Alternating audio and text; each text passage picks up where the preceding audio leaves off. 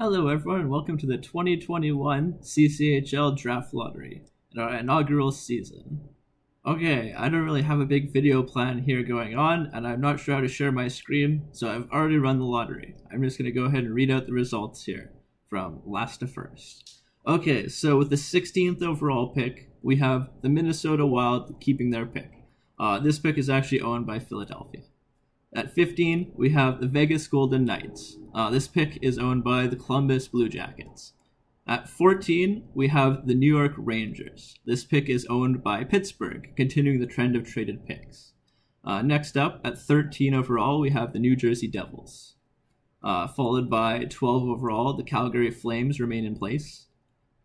11 overall, we've got the Ottawa Senators. 10th overall, the New York Islanders and Connor McDavid.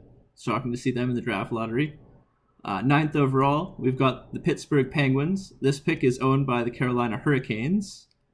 8th overall, we've got the Colorado Avalanche. The pick is owned by Rob and the Winnipeg Jets. 7th overall, we've got the Anaheim Ducks. Fallen 2 spots here. 6th overall, we've got the Detroit Red Wings and Stu.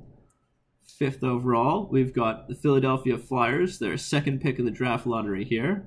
They also have the Minnesota Wild pick, if you remember. 4th overall, we've got the Montreal Canadiens, falling 2 spots.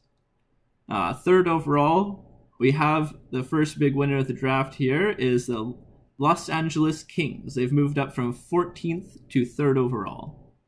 2nd overall, we've got the Vancouver Canucks. So they went in with the first overall pick, and of course, being the Vancouver Canucks, they leave the lottery without the first overall pick. And that leaves us with the first overall pick going to the Winnipeg Jets and Rob. So that leaves Rob with the 1st and 8th overall picks going into the draft. All right, thank you for tuning in, everyone. Appreciate it.